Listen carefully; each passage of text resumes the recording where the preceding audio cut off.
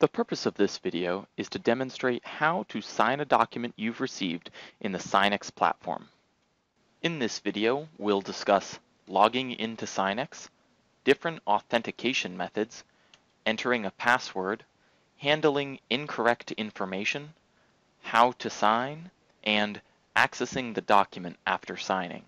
Keep in mind that throughout the video, depending on the company that sent you the documents, some of these emails or screens may appear different with specific company language, colors, and logos. The first prompt you'll receive is an email notifying you to use the link to log in and sign. When looking for this email, make sure to check all your folders such as junk or spam folders. That link will take you directly to the SIGNiX page. The first page you will be taken to is the legal consent page. Now, depending on the authentication which the submitter has required for you, this page may look different. In this signing example, no additional authentication is required, and after accepting legal consent, the signer can progress to the next screen. To view the legal consent form, click here. If the person who sent you this document has requested you to receive an SMS code, you will see a screen that looks like this. If you do, ensure that you click to accept legal consent first in order to trigger the SMS code to be sent to your phone.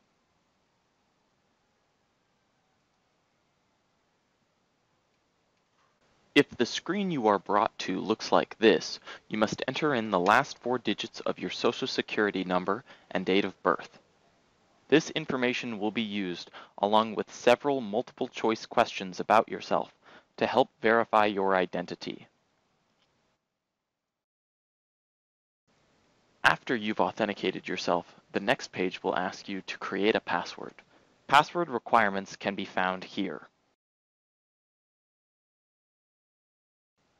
If you've used SIGNiX in the past, you'll be asked to re-enter your password. If you can't recall what your password is, you can click here to reset your password. If at any point you notice any of your information is not correct, you'll need to contact the individual who sent you the document whose information is included on the email you were sent.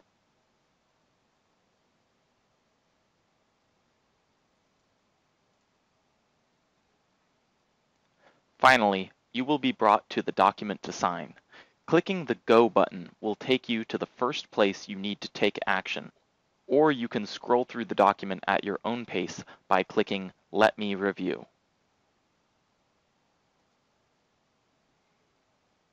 As you go through the document top to bottom, make sure to click in boxes you need to check and click on the word Sign for your initials or signatures to appear in the field. You don't need to do anything for date fields, as these will automatically be filled in.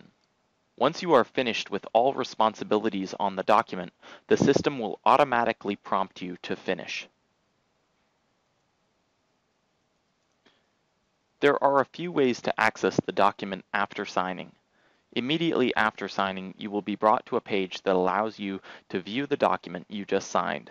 However, if you would like a copy of the completed document, you will need to wait once all parties have signed, and you will receive an email where you can log in again and download the document for your records. That's all for this video. If you have any questions, feel free to reach out to us, and we'll see you in the next video.